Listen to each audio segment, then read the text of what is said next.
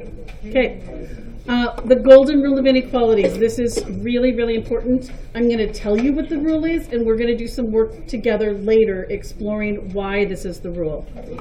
Please start off with the word whenever. You.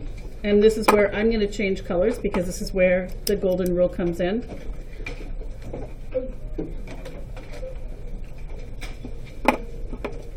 Whenever you multiply or what? Divide. Oops, I forgot to change back. Both sides of an inequality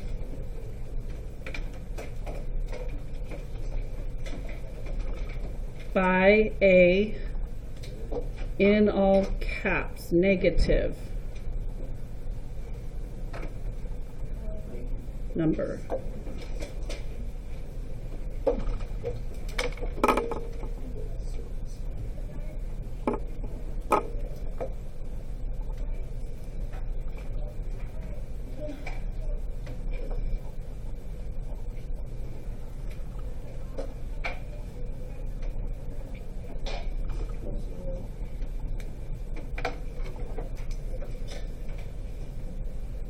Okay, so the full statement. Whenever you multiply or divide both sides of an inequality by a negative number, you must flip the inequality symbol.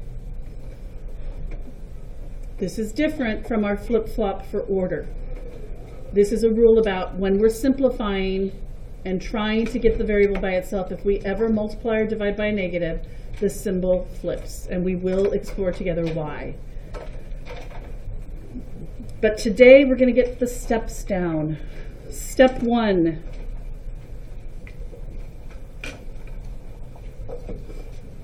Get the variable by itself on one side of the inequality.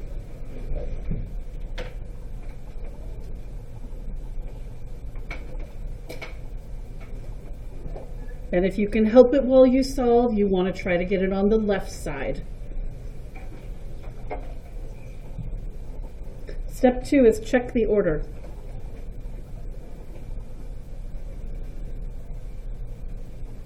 And what do we want the order to be? Variable, symbol in the middle, constant on the right.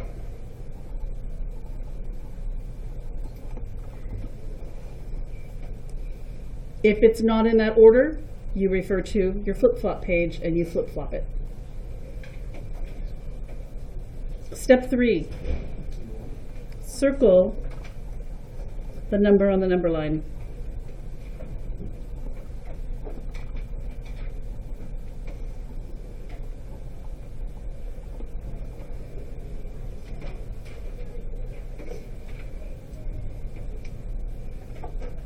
Step 4, you ask yourself a question. I want you to write it down, even though it will make no sense to you yet, but it will soon. Open circle or closed circle?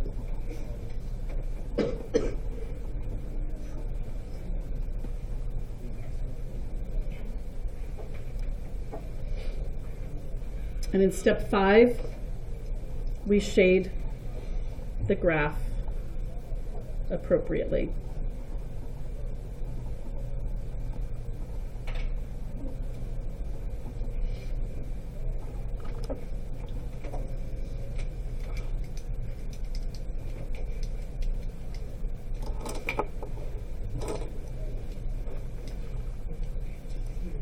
Now we're going to fill in this open circle, closed circle with some symbols, and then we're going to do an example. And then we're going to do even more with this idea of open closed circles because it's really important in the graphing. Open circles are going to be less than, greater than, not equal to.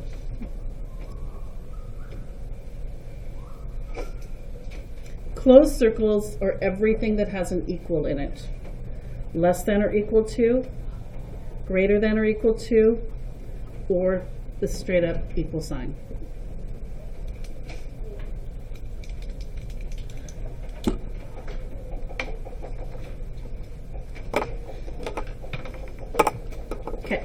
This is a PDF that I got from somebody else, and if I could, I would change this by moving it up just a little bit. I find that I need to write kind of small to make this happen. So take a look back at the first thing we glued in today. We're going to be following these steps. Is this a word problem that we have to define the variable? No. Do we need to rewrite it because it's already on this paper? We're going to step 3. Is there distributive property here? Can we eliminate the constant term? Well, there's variables on both sides, so we could eliminate this 5.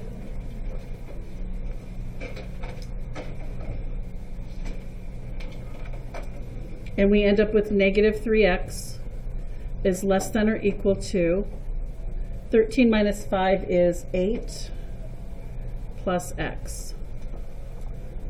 What should we move next? The x. We want to get it over with the negative 3x. So we're going to subtract it. Does this feel just like what we've been doing with equations? Yeah. Okay. Now I have on the left side negative 4x is less than or equal to 8. Okay. The variable's not quite by itself, but we're pretty close. What do we need to do as our last thing here? We're going to divide by a negative 4. That means we have to do the golden rule.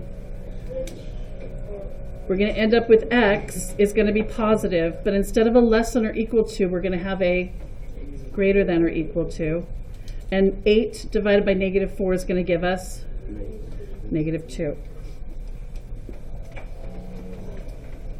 Okay, so did we get the variable by itself? Yeah. Is the order correct? So we don't need to flip it again.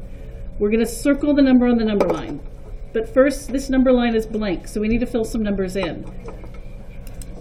We're trying to get negative 2, so we should just decide here, like, let's make this 0.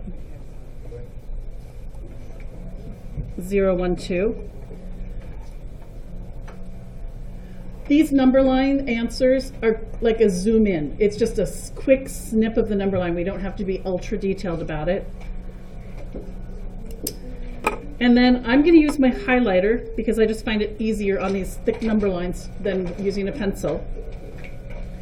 Okay, what number are we circling? Okay, and step 4, is it open or closed? Why is it closed? It's greater than or? That means that negative 2 could be an answer for this. Negative 2 is greater than or equal to negative 2. All of the other numbers that are to the right are also going to be true. This is why the order matters. Doesn't the symbol look like an arrow? What direction is it heading? So this is where we shade. What we're doing by shading that is saying that anything including negative 2 and to the right of negative 2 would make this inequality true. Thumbs up if that makes sense. Okay. Next up, I need you to find the paper that looks like this.